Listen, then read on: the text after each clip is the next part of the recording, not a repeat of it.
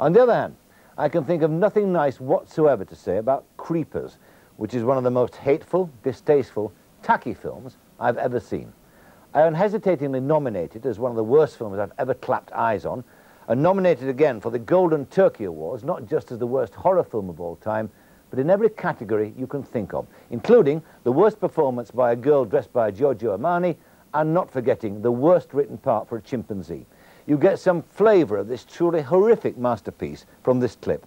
I won't bother to explain what's going on, because if the actors don't know, why should you?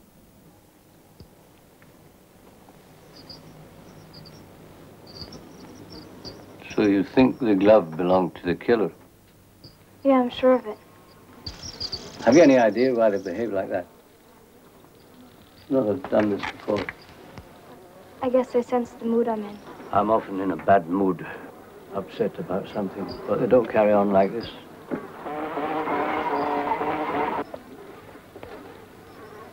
See that glove? An insect. A firefly led me to it.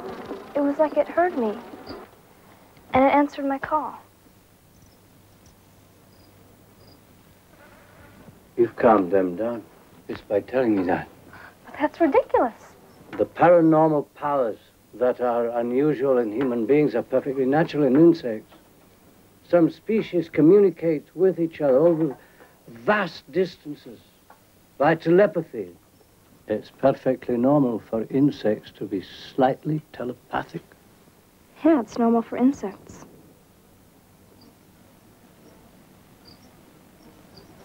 But am I normal?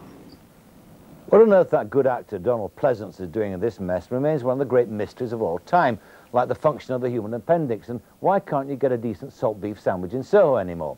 Well, what Mr. Pleasance should do is spend his fee buying up every available copy of the film and make a huge bonfire of them, and I'll apply the match. As for the chimpanzee, well, he should sue his agent. This poor creature, looking like a gentle relation of Cheetah, the star of those old Tarzan movies, is required by the dingbat responsible for this film to rush around with a cutthroat razor, behaving like a homicidal maniac. I ask you, it's like casting old Mother Riley as Lucretia Borgia. Anyway, I've wasted enough words on that tripe.